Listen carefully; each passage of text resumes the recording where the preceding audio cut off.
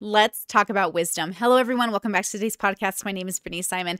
In today's podcast, we're going to dive deeply into the idea of wisdom using Uncle Iroh. But before we jump in, let's go ahead and reference the tea we're having today, which is the organic red clover tea. I've had it before. This is the one from my High Priestess box. I'm not currently sponsored in this video. I just really like their teas. It is delicious as per usual. Okay, what does it mean to dive deeply into wisdom? To be honest, we're probably just going to scratch the surface, but I want to encourage you to dive deeply as you're pondering the surface level version of wisdom, which I'm going to explore using Uncle Iroh. So you guys know I love Avatar. You guys know my family and I usually watch it like once a year together. It's a very big or useful tool to discuss philosophy and bubbles. Like the show The Avatar is Avatar: The Last Airbender is the greatest exploration into bubbles. I actually have some versions of exploring the levels through Avatar. So if you guys want to check that out, I'll link it down below.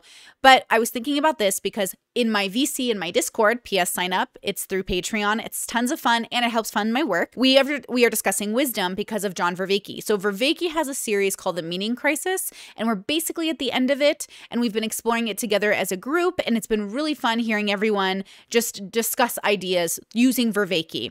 He is the tool we're using to discuss wisdom. The wise person is overcoming egocentrism, internalizing the sage.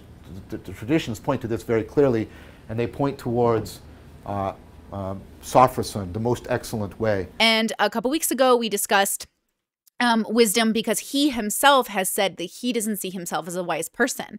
And I agree that I don't see myself as a wise human, but I see myself as a person on a journey into wisdom with the hopes of taking the small moments of wisdom that I do have and transforming myself into a wise person. Now, in the VC, we had lots of discussions about what was wise. We heard a lot of different people express their versions of it. Some people being very practical, I think, with their examples of wisdom, like being a good parent, having the wisdom to take care of a child, having the wisdom to drive well. I think these are all great examples of moments of wisdom, but I don't think they quite encapsulate what I want to encourage you to think of wisdom as, which is an all sort of, encompassing, version of a human being in which wisdom is from head to toe and not just moments of time. So when you're exploring wisdom, you can use fictional characters because I'm going to be honest with you, I don't think I've ever met a person that I consider a wise person. I met a lot of people with lots of wisdom, but that's not the same thing. The thing that I am aspiring to be is sort of the version of Uncle Iroh, but not the one in Avatar: The Last Airbender. See, throughout Avatar: The Last Airbender, Uncle Iroh is the wisdomous character. He's the person that people go to, the guide, but also he himself is struggling. He himself does not hold enough wisdom to avoid the conflicts of his existence. As an example, throughout the series, he has moments with his nephew Zuko. And we've seen with Uncle Iroh, like how many versions of Zuko he has had to know and learn. But with Iroh, we only get so many versions of him. I would argue that until the Fire Nation arc, in which we are getting ready for the war, basically, we see Iroh as the lovable, carefree, humorous uncle that's just fun to be around, who gives us very many, drops of wisdom. You remember when Zuko literally is lost? He doesn't have Uncle Iroh with him, and he goes, "What would Uncle Iroh say right here?" And he's like, "Yes, Zuko." And he's like pretending to be Iroh. We do that in our own lives. We look to the people that we think are wise, and then we think, what would they do? WWJD for all my Christian kids. What would Jesus do? Only in this case, it'd be like WW Uncle Iroh do. What would Uncle Iroh do? And in this circumstance, I think he would struggle. In Avatar: The Last Airbender, he does not have enough wisdom to avoid the conflict he has with his nephew Zuko. There's too much. And at this point in his journey, we're seeing him a mourning father who mourns the death of his son, a mourning uncle who mourns the sort of, not death of his nephew, but the sort of spiritual death of his nephew, who it seems so in conflict. He's not sure where he'll end up, but he knows, Uncle Iroh knows, that his life is heading in a very specific direction. He knows he has to train. He knows he has to lie. He knows he has to, or at least not lie, maybe even omit information to his nephew, who comes to see him throughout his jail sentence to sort of seek an understanding from him. Tell me what to do. Even though he goes back to the Fire Nation after Iroh makes it clear that's not the answer, Iroh, while imprisoned, gives him nothing. So he doesn't quite lie to Zuko, right? But he doesn't help him either. And then in front of the other guards of the Fire Nation, pretends he's basically a sickly man, except in front of one single guard. He has the wisdom to warn her, you might want to leave today, because something's going to go down. And he did that out of kindness and also out of knowing that she herself was not like the others, and that she herself, even though Fire Nation, even though in that bubble, deserved to have an option to be someone different. Wisdom is something that comes in moments, but I think there is this fantasy version or maybe an attainable version of a person in which wisdom is from head to toe. And I think that that person is the person I'm striving to be, which is why I think I will die unwise. That doesn't mean I'll die without wisdom. I will die without being, I think, a wise person, but since I'm on the journey of seeking that maybe fantasy character of wisdom, I know I will gain so many more tools because I'm at least acknowledging that there's a journey associated with wisdom. Sometimes the wisdom is knowing that the journey is just existence, like living out your life. And sometimes the journey is to be introspective with the tools given to you. If you move throughout your life saving your kid's life every time it decides to eat a toy, right? You might have the wisdom to be a good parent, but does that really move beyond the scope of keeping your child alive? If it doesn't, I would say you're not a wise person. You just have the wisdom to keep your child alive. I think it should add to your life and continue past just the moment in time in which you require wisdom. As an example, I know myself that I'm not a wise person because during my whole lupus diagnosis, I've been a mess. I have not been able to logic my way through this process. I have not been able to meditate myself through this diagnosis. I have not been able to, sort of pull from the heavens this wisdom to help me handle this thing in a much more calm and collected and maybe wisdomous way, right? I instead I'm like everybody else. I'm struggling. I'm not doing well. It's kind of up and down. It's apparently good, according to my nutritionists and doctors, but also just a part of the process of yo-yoing. It's not linear, this success, right? I had a meeting with my nutritionist yesterday, and she shared something with me that really it helped so much. And it's so funny how we really need other people who've been there to kind of help us, which is why I know I'm still seeking out teachers. I'm still seeking out wisdom. Just a caveat, just a side note, remember that the levels 1 through 5 is not the end of your introspection journey. It's the beginning part. It's the first boss, but it's very hard, and it's not for everyone. And most people won't engage with that because, again, you'd have to leave your bubbles in order to engage with the idea that maybe we don't know what we're doing here, right? But once you figure that out, well, what's next? Well, for me, it's the wisdom journey. It's to continue that journey into wisdom. Now that I have a good foundation of introspection, now it's about wisdom. And I, again, would love to have an all-encompassing wisdom. And I don't know if this is a real thing. I've never met somebody who fit this requirement, but I've seen it in fiction. Before I jump back into Uncle Iroh, my nutritionist gave me a tool that I thought was really interesting and I want to share with you guys today. She gave me a tool about the change cycle. And she said, Brittany, do you know what the change cycle, do you know the operations of the change cycle? And I was like, no, I don't think so. So she said it's pre-contemplation, contemplation to awareness, planning phase, action phase, back to planning phase, planning and action phase, maintenance, daily maintenance, and then relapse. And that was just the piece of wisdom I needed in that moment, right? In that moment, I'm panicking. I'm freaking out. My body is dying on me. I don't know what's happening, even though I understand it's a diagnosis. I understand I have lupus. I understand. I'm not logicking my way out of it because I'm not linear getting better.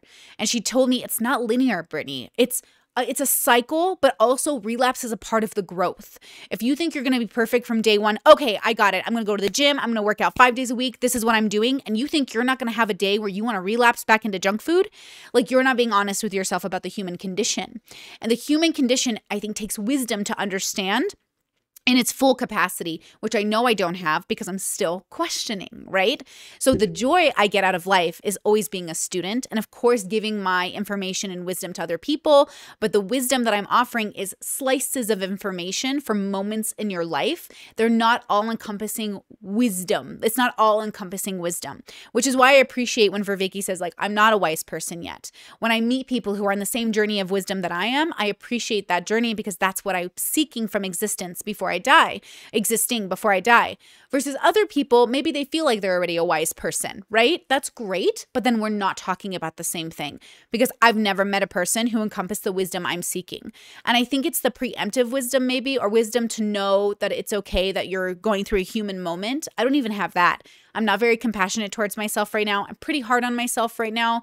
And a lot of it is because that I'm sick, and so I'm not meeting my goals the same way that I'd like to, even though I'm meeting them just fine.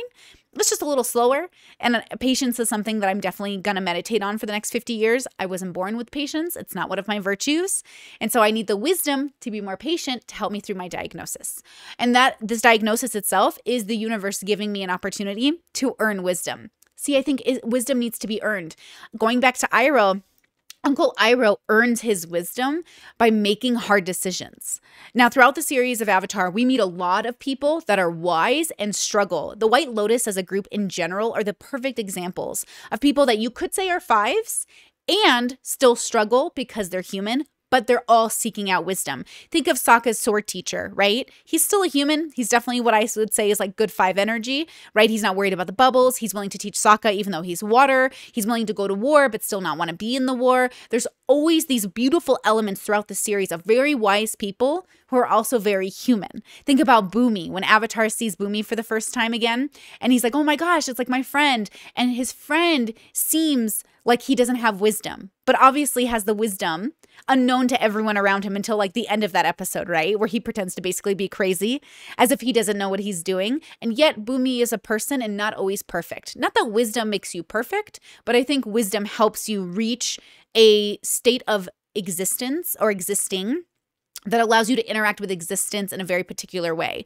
So again, I'm not seeking perfection, but I am seeking depth. To be deep, to have a deep relationship with something is also to sacrifice, in my opinion. So throughout the series, Iroh has these moments where he gives advice to Toph, he gives advice to Zuko, he gives advice to Aang, he gives advice to so many people throughout the series, but most of the time, he's really gaining tools to give advice to himself and wisdom to himself. So throughout the series, you see him struggle, yell, get frustrated, cry.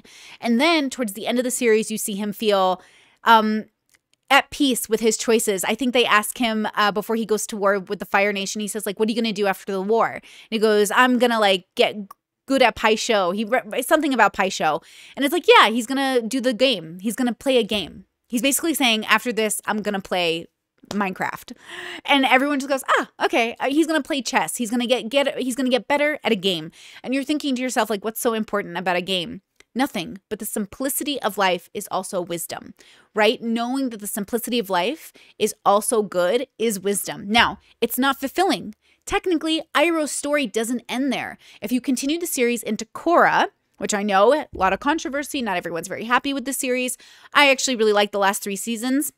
First season was okay, but wasn't what I exactly wanted from the show. But the last 3 seasons were really good. And in particular, we meet Uncle Iroh in the spirit world. And we find out that he left his body on Earth and abandoned his life pre his death, from my understanding of the story, to end up in the spirit world. His next stage of enlightenment, his seeking of wisdom. Now, this is how I view it. You can view it differently. It's just a tool. These TV shows are not our Bibles. They're tools to give us a better understanding of our existence and our existing. So in the spirit world, he meets Korra, and Korra is going through these great moments of being an adolescent to being an adult to struggling with her own idea of like loyalty and value and what is wise. And Korra, not a wise person, is still the Avatar. And so that must be very scary, right? To be the Avatar and not have the wisdom to know what to do. In the spirit world where she meets Iroh, she's like at this dinner table and she's like evoking a lot of negative energy, which twists the spirits into being almost like the twisted versions of themselves. And Iroh warns her, your energy is going to impact these spirits. And instead of being joyous and happy, you're going to turn them into their worst versions as well. And we do that. We allow our negative energy to spill onto other people, and we don't even realize we're doing it because we just think like, well, it's my right. It's how I feel. It's how I want to be. Yes, you can be that, especially isolated. You do you. But when you start impacting other people, you might want to start thinking of harm reduction, and you might want to be more considerate and thoughtful, i.e. evoking wisdom to allow you to be better, not just to yourself, but to the people around you. Now, I'm not saying a wise person is morally going to head in a specific direction. I actually think that it's sort of of neutral, which Iroh exhibits as a character. He'll have moments where he's interacting with bad people. But what does Iroh do? Instead of, again, moralizing the situation in a particular direction, he neutrally interacts with people and allows them to give themselves an opportunity to be treated with more kindness than not. And he, because he's wise, in moments allows himself an opportunity to be patient with these people, to reevaluate how he wants to interact with them. It's not perfect. It's not black and white. There definitely are moments in which Iroh doesn't give people an opportunity to evoke wisdom, nor is he in a wisdom moment himself. So he's just in a living my life moment, defending himself against the Fire Nation, maybe running away from bandits, X, Y, and Z, whatever it is. There are moments in this show that show Iroh being very much a human, not sure what to do, confused as the rest of us, and yet he's considered one of the wise characters of the show, as are many of them, right? The White Lotus, again, being one of my favorite examples as a group, a wise group, as a group, still not wise individuals in the same way that I'm seeking in my life. Now, Iroh exhibits wisdom in the spirit world in a very particular way, and I think it's really, really telling. But in particular, the thing that stood out to me the most was when Korra came back to the real world and talked to Zuko, who's an adult now, or an old man, and says to him, yeah, I saw your uncle. And he's like, you saw my uncle? In the spirit world. Even Zuko had no idea that his uncle was just chilling in the spirit world as a spirit, right? He had left his body and died on Earth and went to be in the spirit world. He continued his existence in a different way for a different journey. He had the wisdom to know not to put this burden of knowledge onto Zuko, but Korra didn't. And Korra maybe just out of her own joy of seeing somebody he knew, wanted to tell him. And I wonder how that plays into Zuko's mind. I wonder if he's upset with Uncle Iroh for doing that to him, if he's upset that he went into the spirit world, if he's upset that he continued a journey without him. So much of what we think is wisdom might look like isolation to some extent, and I think it is, because I think there's this idea, which is unwise, that if we miss one news story, if we miss one Tumblr post, if we miss one tweet, we're not going to know what's happening in the world. I think you could disappear for 20 years and come back and you would still be faced with a very similar world if you look at just the humans. If you're looking at what the trends are or what the technology is, well, of course it's not going to be the same. But if you just look at the humans, it's pretty much the same. It's different, but it's the same, depending on where you are in the world, what bubble. It's basically the same. Recently, my partner and I have been watching Hunter x Hunter, and I'm obsessed. It's so good. And we're at this moment where we see one of the wisest characters being portrayed as his younger self. We see a flashback, not portrayed. We see a flashback. And we get to see his version of wisdom and how he earned it. And a big part of it is isolation. He throws 10,000 punches a day type thing, and in a field of flowers in nature with no other humans for 2 years until he sees a difference in his action. His idea being that he wants to be grateful and show gratitude. And I think gratitude is a part of wisdom. Wisdom is a part of gratitude. And through that process, after 2 years, sees a difference in how he punches, which I know doesn't make sense. You should watch the show. I don't want to give away too many spoilers, even though it's a very old show. But the idea is that I see a few things that stand out to me. Isolation being one of them. Coming back into the world after. So he's a gentleman who is of the world, leaves the world, comes back to the world. I think that is very telling. I think it's very telling that we can do these things. I've done these things in small spurts. I want to do them in longer ones. I really want to do maybe a month away, maybe a year away. And I mean complete isolation, no online activity. I'm not there. Maybe I pre-record. Maybe somebody else runs my channel for a year. But if I am such a slave to my YouTube channel that I can't disappear for a year from the world, I've made a mistake. I have not been wise in utilizing my choices, and I haven't been efficient. So much for my desires in life is to get to the point where I can isolate from the world, because this is my one life and I'll die. And who's to say that that wouldn't be a good way to spend your existence, right? It's just a year of your time. Sounds insane. Everyone's thinking, a year of my time? How will I ever get into the right law school, be the right kind of doctor, shake the right kind of hands? I just don't value these things, and they're not things that matter to me. But I think it'd make a hell of a podcast if I came back and I said 1 year of being isolated from the world. That would be a fun documentary, right? My work isn't about getting things right now. My work isn't predicated on talking about trending topics today. My work isn't predicated on anything more than actually observing and sharing moments of wisdom. My work, I would argue, is best suited for people who are not in a rush to solve their lives, but are enjoying the journey or in crisis about the journey because they haven't yet learned to enjoy it. And don't get me wrong, I get stressed as much as the next person. And like I said, my lupus diagnosis has been a great example of a challenge the universe has given me to earn wisdom. But I know I haven't earned it yet because I am not enjoying this journey as much as I think I should be. Funny enough, I think I don't know. It's very hard to enjoy a journey that you are. I really wouldn't. I don't know why. In my head, I'm like, man, I wish I had lost a leg. Like losing a leg sounds like a much more interesting journey than just being chronically sick and ill and not being able to function every day and not being able to eat what I want. At least if I lost a leg, I could eat whatever I wanted and I wouldn't be tired because I lost a leg, right? But in my head, I've got this other thing that's going to be a chronic issue for my life in which I'll probably be tired to some extent, or at least restricted down to a diet that will help me be less tired, but will still be weird because I'm going to have to, like my nutritionist said, you didn't choose to get lupus, but you have to choose how you react to it. Yes, same advice I give to my callers. And yet my brain is so upset that I'm even put in this position because I do not have the wisdom to make peace with it yet. So right now I am earning the wisdom to be at peace with my diagnosis. And I am very grateful for it, even though I do not think it is a gift. But I am grateful for life being as hard as it is because I know that means I'm just living a normal life. Like I have enough wisdom to know life is hard no matter how established you are in the world, no matter how much money I make, no matter how X, Y, and Z good things happen. Life itself is hard no matter who you are. And this is a good example of it, right? Before I got my lupus diagnosis, I was like a month ahead on bills. I was like paying everything. I had $10,000 in savings. We're back to like square one of finances, but also we're actually on the second part of my journey of introspection, which is wisdom. So I did the levels. I did this whole introspective journey. I popped all my bubbles. I did really great work. And I was like, amazing.